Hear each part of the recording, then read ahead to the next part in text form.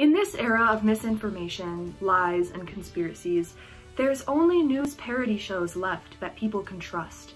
The Beaumont holds this responsibility of keeping the general public informed with great honor, and today we shall use it to document an election so turbulent we named this video after it.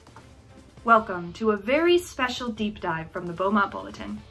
We are taking a look at the turbulent 2020 election that has brought such joys as the Capitol riots, flies on the heads of old men, and those annoying video game Biden ads.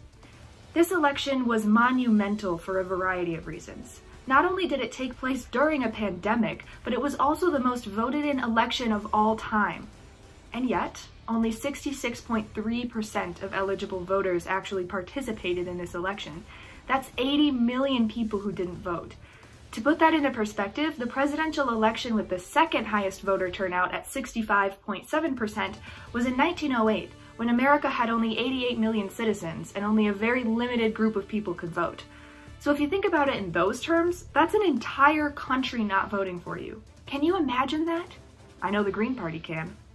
The number of obstacles people had to overcome in order to vote in 2020 is just as impressive as the voter turnout. Whether dealing with armed vigilantes at the polls, the threat of COVID, the risk of mail-in votes not being manipulated, or the frequently changing and convoluted voting laws, more voters than ever made sure they exercised their right to vote. And yet, after all that, we still had to wait the amount of time that it takes to watch all 17 seasons of Grey's Anatomy to find out the results. Which, spoiler alert, Joe Biden won the election in what was one of the most stressful and close-cut races any of us will hopefully ever see. To say that the process was turbulent would be an understatement, but we're gonna use it because it's already the title of this video. Trump and his Goonies felt like those red shells in Mario Kart your friend gets when they're in second place and you're just about to cross the finish line. Every single time the Biden campaign looked to be in the clear, America began to hear that all too familiar sound. To knock a sitting president out before they've even had their second term is no easy feat, and that's not even factoring in the cult-like nature of Trump's following. But still, Biden prevailed, despite every obstacle put before him. All right, enough hero talk. We'll break out the slander later on, so watch yourself, Sleepy Joe. Now about the Cheeto Man. Do you know how bad of a candidate you have to be to lose when you had every possible advantage? That's like blowing a 32-point lead in the Super Bowl after shooting every player on the opposing team in the hip. There hasn't been an L of this magnitude since Australia lost a war to emus. Although the election is a sore spot for a lot of Americans, and we need more time to recover, here is a look at the monumental failure of the previous administration.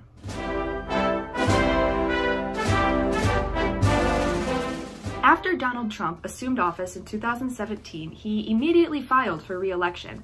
What followed was 4 years living in hell, with the added dread of knowing that ultimately we could spend another 4 years with this man as the king of the underworld. The Trump years kind of felt like when you have a substitute teacher and they make up all these new rules and you're like, oh, I want Mrs. Johnson back. And then when Mrs. Johnson comes back, you're like, oh yeah, this is still school and it sucks. There's a lot to unpack here, so let's get started. So like a valedictorian delivering a speech on graduation day, I present to you, class of 2021, the most memorable moments from the past 4 years. You know, it's hard to pick just one from these unforgettable times, but possibly the most notable is the fact that Donald Trump was the first president to be impeached twice. That's right. The first day of reckoning was on December 18th, 2019. The House voted to impeach him after he was accused of soliciting foreign interference for the 2020 election.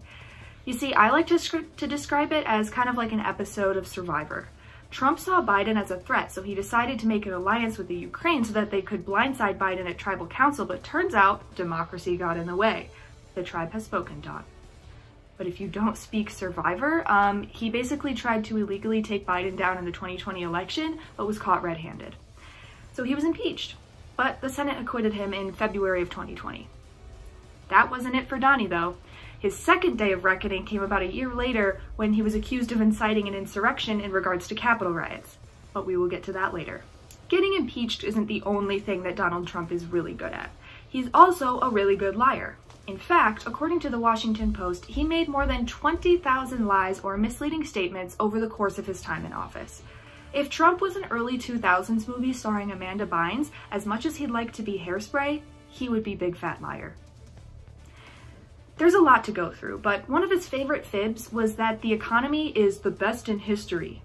This is not even close to being true, and it never has been either. There are plenty of periods in US history where the economy was better than it was at any point in his presidency. But he said it so much that his followers actually believed it. And a lot of his lives were like that. They were believed by, and they were completely false. In a sense, he sort of created his own echo chamber of lies that became the truth because they were the only thing being said. It got so bad that some of his lies didn't even seem to have a purpose. They were just weird and didn't make any sense. At one point, he said you need an ID to buy cereal. He said that windmills cause cancer. There's so much, but that's being nitpicky. His bigger lies surrounding climate change and immigration and so many more had real and damaging effects. Aside from the things he said, it's also important to note the type of people that Trump surrounded himself with. The Trump years basically turned the White House into a Trump family reunion 24/7. But instead of awkward conversations over potato salad, they were running the country. It was nepotism central at the White House. Trump employed lots of not only his family, but also his friends to be staffers and cabinet members. And when people crossed him, they were out. Trump seemed to go through cabinet members like he went through Diet Cokes, just one after the other. Speaking of...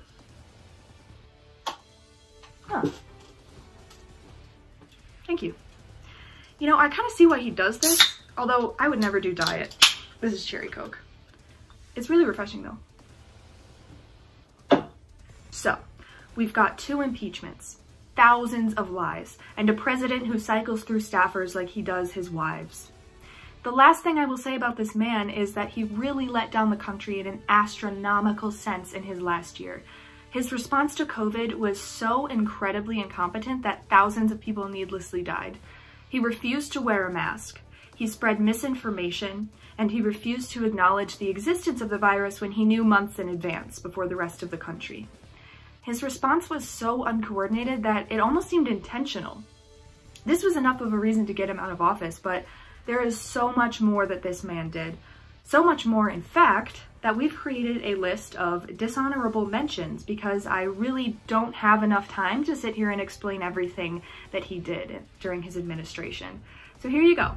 I present to you the rest of the atrocities of the past 4 years.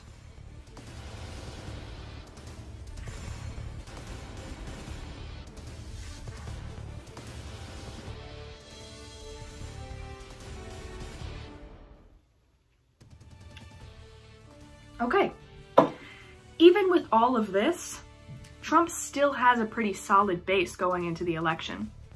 Let's take a look at that. As the election approached, people paid attention with worry and anticipation, wondering how this election would go or if it could even function normally.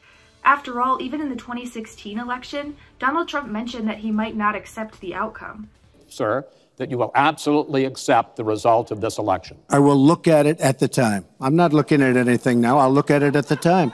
What I've seen is so bad. First of all, the media is so dishonest and so corrupt, and the pile-on is so amazing. The New York Times actually wrote an article about it that they don't even care. It's so dishonest, and they've poisoned the minds of the voters. But unfortunately for them, I think the voters are seeing through it. I think they're going to see through it. We'll find out on November 8th, but I think they're going to see through it. She shouldn't be allowed to run. She's guilty of a very, very serious crime. She should not be allowed to run. And just in that respect, I say it's rigged. Because she should never, Chris, she should never have been allowed to run for the presidency based on what she did with emails and so many other things. Sir, I will tell you at the time. I'll keep you in suspense. Well, okay? Chris, let me respond to that because that's horrifying. Let's take a closer look at everything that went down during the 2020 election. Firstly, the months leading up to the election were filled with more confusion than all the pieces of 3 different jigsaw puzzles dumped into one pile. Misinformation was spreading like wildfire, voting rules were changing, and fast food brands introduced their new combo meals, french fries, and fake voter sympathy. Keeping on brand with his first campaign, Trump spent a lot of time trying to convince people that the election was rigged. Whether it was mail-in votes or just the election in general, Trump wanted everyone to know that he thought it was fake and only some of the votes should even be counted. Count the votes! Count the votes! Count the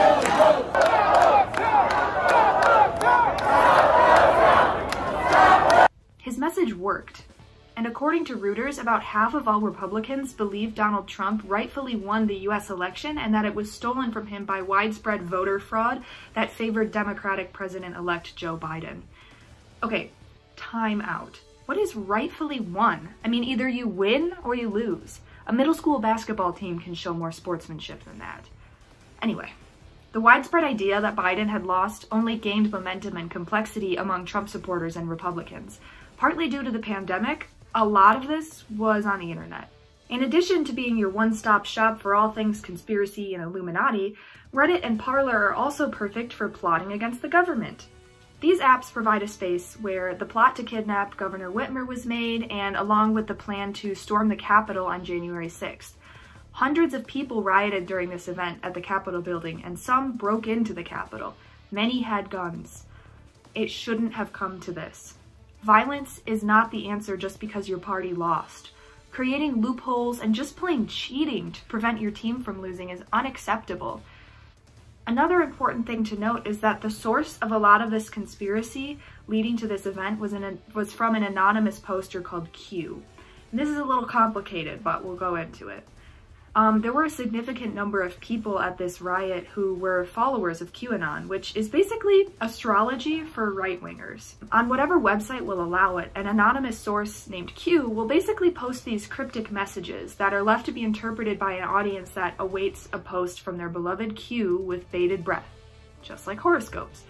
I'm serious. But instead of making teens Google their compatibility with their crush's sign, QAnon encourages violence. And the idea that this election is rigged. And the idea that people eat babies. It's a lot. As if the story of the 2020 election season wasn't enough, even more crazy things happened between November 4th and the inauguration. The votes were being counted slower than a snail's pace, yet the energy was always high. Looking at where we are with 1 week to go until we count the votes. Advantage Joe Biden, 290 electoral votes in our outlook right now, takes 270 to win. Dark blue, solid Biden. Light blue, lean Biden, same. Solid red, solid Trump. Light red, Texas leans Trump a week to Election Day. That tells you all you need to know about the very different landscape. Where's the president going today? He's going here and here and here.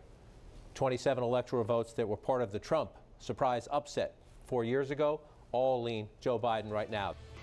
Anyway, after the incredible, intense races in Arizona, Georgia, Pennsylvania, and Michigan, it seemed like the election had ended.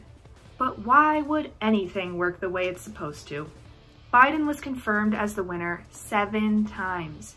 That's right, because 6 times wasn't enough to convince the country to stop yelling and just listen. The US is a toddler, and you have to keep repeating yourself for it to retain anything. New president. No, you can't have another cookie. New president. And after this 3-month election shit show ended, America started fresh with a brand new government that was bright-eyed, bushy-tailed, and ready to get stuff done. I'm just kidding, I know you didn't believe me. America went back to its comforting, truest self, not getting anything done and being a giant menace. Let's look at Biden's first few months as president. Yay! Wake up, Joe, wake up! Come on, Joe, wake up. All right, he's up. Hi, buddy. Congratulations. You're the president. Yay, good job, you did it. Now let's talk about what the people are expecting from you. First of all, no more dog emails, okay? My God, nobody cares if Spot or Rex or whatever shit himself, okay? I want to see you making policies. Secondly, this is the presidency, not a giant photo op. We are so happy that you're being active and getting your steps in, but make sure that those agile strides are taking you to the work floor and not the golf course. America's already had enough cheeseburgers on the putting green. And finally, don't forget that we know everything that you and Paul Blart have done before this. This is not a fresh start. This is a new job, and we will be expecting a lot from you. As far as administrations promising things and following through on them goes, the Biden administration is actually doing pretty well. As they stated would happen, America has rejoined the Paris Climate Agreement, we've revised the ban on transgender people in the military, we've gotten rid of the Muslim travel ban, and among so many other things.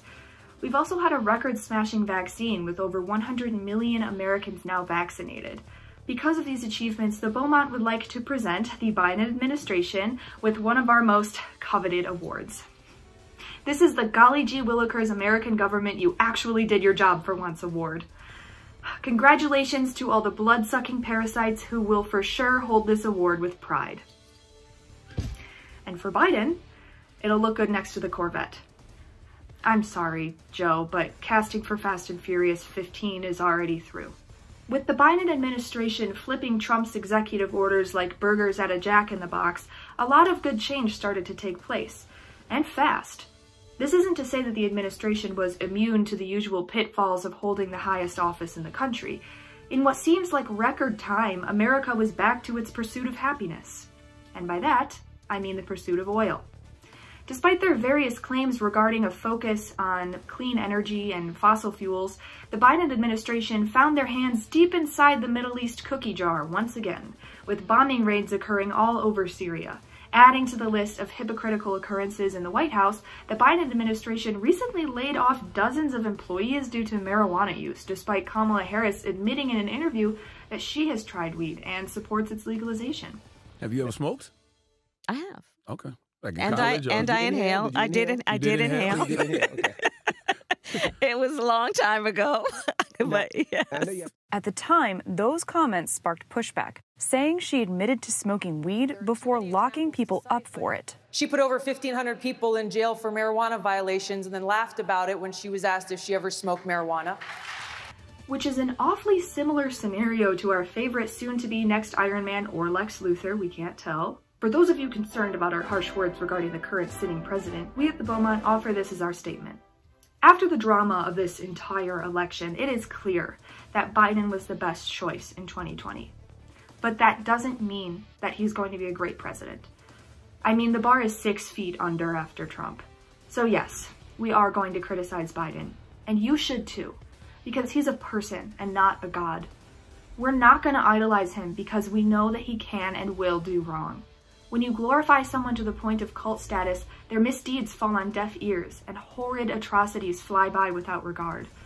Criticizing a politician who you felt has done something wrong is not blasphemous. It's your right as a citizen.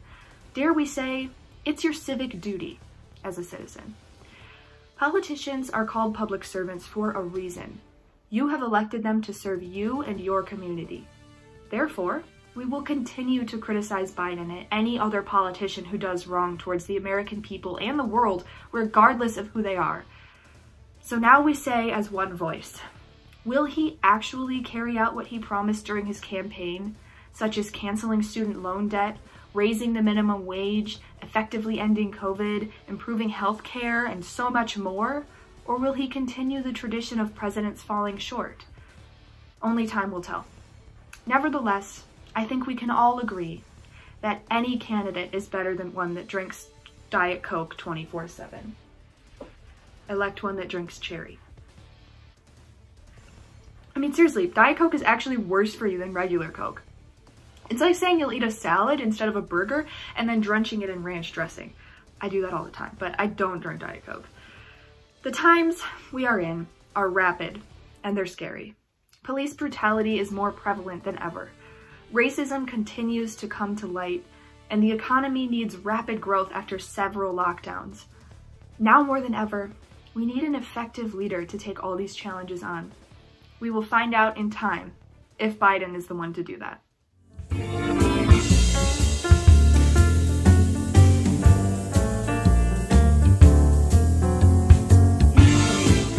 Thank you so much for watching the Beaumont Bulletin. Congrats for making it to the end. Now make sure you watch our best videos right here, watch our newest videos up there, and make sure you subscribe. And I guess you can hit that notification bell. I don't know what that means, but I hear people say it a lot on YouTube. Now here I am, on YouTube and an end screen, and here you are watching me. What a world we live in. This is crazy. Just yeah, subscribe, dude.